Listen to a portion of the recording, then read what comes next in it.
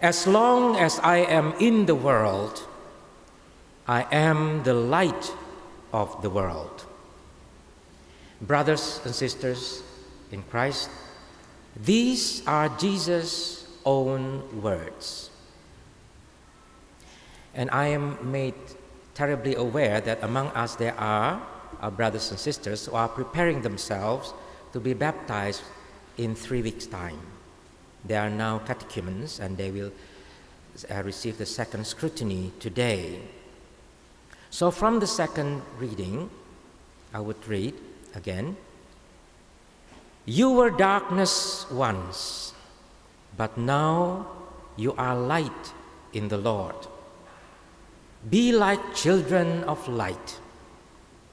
Now when you are baptized, the day you're baptized at Easter, you will receive a candle. It symbolizes something. Let us now take a look at this. It is about the light that comes into the world, the light that you have to bear until the day you die. I think most people like the light. Am I correct? Sunlight. The people like the sunlight so much, they sunbathe. Torchlight. I'm sure many people like candlelight. See, there's so many candles here. Light candles and fireworks is a form of light too. There is something magical about light, and different people express this differently. Sometimes we don't think about it, we don't know why we like it. I just like it. But a person recently beautifully described it this way. Light gives me a warm feeling and gives me a sense of hope. Perhaps you have the same opinion or feelings about light. No wonder that there are different festivals of lights all over the world. I will mention a few, and I think you would recognize some of them. Deepavali for the Indians, Loi Krathong in Thailand. Those of you who have been in Thailand perhaps know. Toro Nagashi in Japan, and for the Jews, the Hanukkah. But this festival of lights carries different meanings. The light carries different significance. I will explain to you a little bit here. Deepavali, or known as Diwali, is symbolizing the triumph of light over darkness. And in Thailand, the Loi Krathong. Loi means the float, and Krathong is the lotus-shaped vessel made of banana leaves. And they would put the light inside this banana leaves float, and they would let it float along the river. What does it mean? People there are offering thanks to the goddess of water. It is believed that the Krathongs carry away bad luck. So as the Krathong goes away, your bad luck also goes away. That's the way they believe. Toro Nagashi in Japan is also floating candles or kind of lights on the water, but it have a different meaning. It is believed that this guides the spirits of the departed back to the other world. So it's about the spirit going to the other world. And for the Jews, the Hanukkah, it also means something else. It is a commemoration of the great battle between the Maccabees and the Syrians in the year 165 BC. Guess who won? The Jews won the battle, and when they went to their temple, they found that the Syrians had allowed their sacred light to go out. So it is a commemoration of their winning the battle. What about us? For Christians, light has a special meaning. I personally always like lights, especially Christmas lights. Last Christmas, I really enjoyed the blue lights, Christmas lights decorations along Orchard Road. You know, I know that I will be sent away sometime this year, mid of this year, and I don't know when I can see the Christmas lights in Singapore again, so I just enjoyed myself with the blue lights. For Christians, these lights are symbols for Jesus, the Son of God who came as light to enlighten the world with the truth about God. Jesus affirmed that he did not come to condemn the world, but to offer us clearer view so that we can choose between life and death. Now, if we are offered the choice, life and death, which one would you choose? It may sound straightforward, right? Who would choose death? But in practice, it may not be so easy to make this choice. Why? Because the death that is chosen is not right away, not immediate, And when you choose life, it may entail some sacrifice, some sufferings even, So when you choose death, it may give you something more pleasurable, less pain, more profitable perhaps, more lucrative. But without knowing, you have taken the death sentence, just like Eve, when she chose to eat, to go against God, she didn't die right away. She said, oh, no, it's true, I didn't die. But she didn't know that she has chosen a death sentence. Jesus, though, brought something new to understand, a new understanding about God. That's why he is the light. At the time when people were frightened of destructive forces of nature, like hurricane, storm, maybe tsunami, and they thought that God was punishing and condemning them, Jesus came to tell that our God is a loving God. A God who loved the world so much that he gave his only Son, so that everyone who believes in him may not be lost, but may have eternal life. Did people believe him? Some people would not be convinced, and jeering him, they asked, how much love does this God have for us? And Jesus would stretch out his arms and be lifted upon the cross for many people to see. This much love he would demonstrate to all. This much love God has for you. Take a look. This much love. As Moses lifted up the serpent in the desert, the Son of Man must be lifted up so that everyone who believes may have eternal life in him.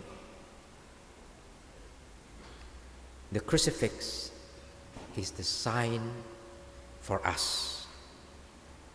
Now we do not have to wonder and guess anymore about the nature of God. We only need to make a choice to believe or not to believe. And in so doing, we choose between life and death, or death sentence, if you like better. For everyone who believes in him will not be lost, but whoever refuses to believe is condemned already. Let us be aware of certain happenings in the world regarding this. Are there people believing, or are people not believing anymore? In November 2009, the European Court of Human Rights has said that the display of crucifixes in Italian public schools violates religious and education freedoms. The crucifix could be disturbing to non-Christian or atheist pupils. Now, this European Court of Human Rights, they are powerful. Whatever they said is applicable to all Europe. Naturally, there would be reactions. A Vatican spokesman, Federico Lombardi, said, "The crucifix was a fundamental sign of the importance of religious values in Italian history and culture, and was a symbol of unity and welcoming for all humanity." Did the court listen? Yes, they did, but they disagreed at that time and said, "The presence of the crucifix could easily be interpreted by pupils of all ages as a religious sign, and they would feel that they were being educated in a school environment bearing the stamp of a given religion." In this case, Catholicism. In other words, they said, take down all the crosses in a school. What happened after that? 14 months later, the court changed their mind. In March 2011, they gave schools in Italy the go-ahead to keep their Roman Catholic symbols on display and declared that Christian imagery in class does not harm non-Christian pupils. Change. In politics, things change. Let us now turn our eyes to the East, to China in particular. What is the population of China, do you know? One source says it is 1.3 billion people in China. How many Christians are there now? The Chinese government says there are 25 million Christians, divided into Protestants, 18 million, and about 6 million Catholics. But independent estimates all agree that this is a vast underestimate. A conservative figure is that there are 60 million Christians in China now. Now, with this number, 60 million, there are already more Chinese at church on a Sunday, like today, than in the whole of Europe. More Chinese in church. So while the light seems to be dimming in the West, it seems to be getting brighter in the Far East.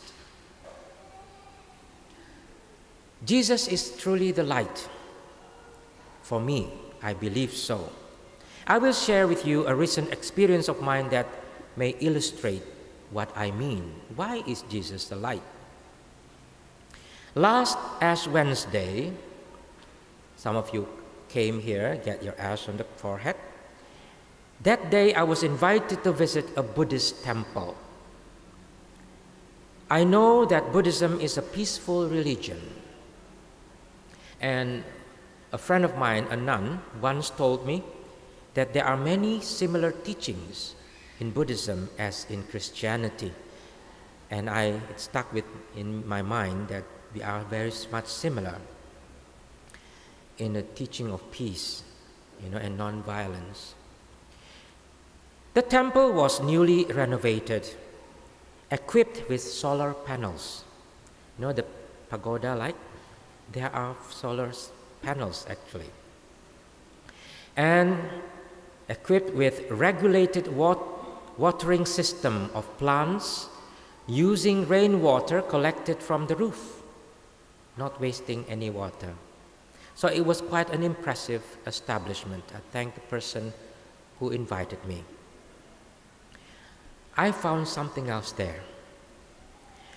At the reception desk, there were some information leaflets, and I took them. In one of these leaflets, I found Buddha's law on filial love, love between parents and children. It is as follows. In the sutra of 42 sections, it said, "The people make offerings to heaven and earth, and to the demons and deities. It is better that they respect and entertain filial love towards their parents. Their parents are the very gods and deities. Now, these teachings actually help me to understand the feelings of, or the practice of filial love in the Chinese family. Although they become Christians, it has been ingrained in the culture. And I can see now one source must have been the teaching of Buddha, this one. This last sentence, their parents are the very gods and deities, caused something inside me when I read it. I found that this teaching is an ideal to achieve, yes. And this teaching is somewhat similar to the fourth commandment of Christianity. Honor your father and your mother. But somehow that sentence unsettled me. Let us take a look at the Bible. What does the Bible say about filial love? The Bible says this: can a mother forget the baby at her breast and have no compassion on the child she has born? Though she may forget, I will not forget you. It is from Isaiah. God was speaking through Isaiah, and he said, though she may forget, I will not forget you. The reality nowadays, brothers and sisters, is that many parents can forget their children. How do I know? The babies aborted every day in the world are testimonies to this. How many? In the United States alone, there are 4,000 babies being aborted every day. And this information is from a few years back. Now maybe more, and that's only in the United States alone. This is testimony that parents can forget their children nowadays. But Jesus tells us the truth that God is our true parent who will never disappoint us, a parent whom we can really rely on. And that is why we can call him Abba Father. This is an amazing revelation to us because on Ash Wednesdays, as we are being reminded, we are dusts who are here today and gone tomorrow. But these dusts are important to God. These dusts are someone to God. And this truth has come from Jesus. And that is why he is the light of the world, because this truth that God is our loving Father gives meaning to our life, and it becomes a foundation to build our hope on. Without the confirmation that God is truly loving, we can never build any hope on our future. So, brothers and sisters, let us remember that the crucifix is not a mere decoration. It shouldn't be. It shouldn't be just an identity of a person or even an identity of a nation. It is more than that. It is a reminder of Jesus' sacrifice, a signature of God's true love for us, sealed with blood and water. And it is an assurance that our trust in him will not go in vain. Amen.